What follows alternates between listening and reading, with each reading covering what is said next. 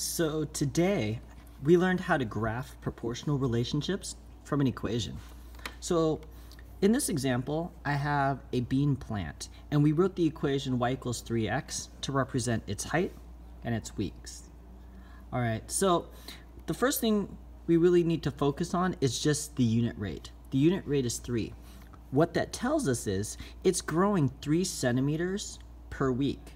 So to graph it, we start at 0 for 0 weeks, but since it's growing 3 centimeters per week, after 1 week, it will be 3 centimeters.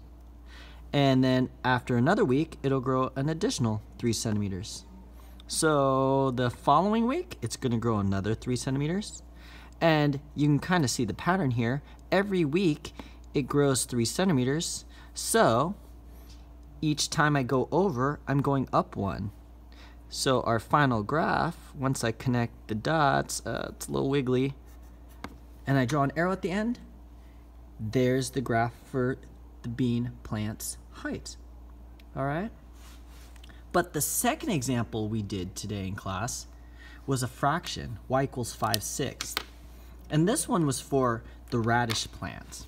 All right, so this tells us that it's growing 5/6 of a centimeter per week. So it starts at 0, and I would have to go up 5/6 of a centimeter every week. The problem is I don't know where 5/6 is on this little graph right here because 5/6 is really hard to plot. So I showed you something, a little trick to graphing this, and it all comes back to slope and rise over run. So when your fraction is a slope, when your slope is a fraction, the number on top is the rise. That tells you how much to go up. And the number on the bottom is the run. It tells you how much to move to the right. So if I wanted to plot this, instead of going 5/6 of a centimeter every week, what I could do is from this point here, go up 5 centimeters, and then over 6 weeks and plot a point. Up 5, right 6, plot a point. And then from there, continue it.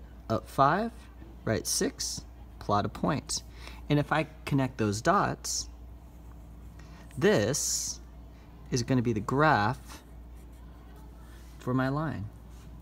Now the reason why this works is because, sure, it grows 5/6 of a centimeter per week, but another way to interpret this is that it grows 5 centimeters every 6 weeks. And that's what we're really plotting here. Every 5 centimeters takes 6 weeks. Another 5 centimeters, another 6 weeks. All right, so that's called the rise over the run, and that makes graphing equations with slopes that have fractions a lot easier. Of course, we could have done it the old-fashioned way. 5/6 of a centimeter after 1 week, an additional 5/6 of a centimeter the following week, but it's just really hard to graph. So we can use this little shortcut to find the easy points to plot and then draw our line.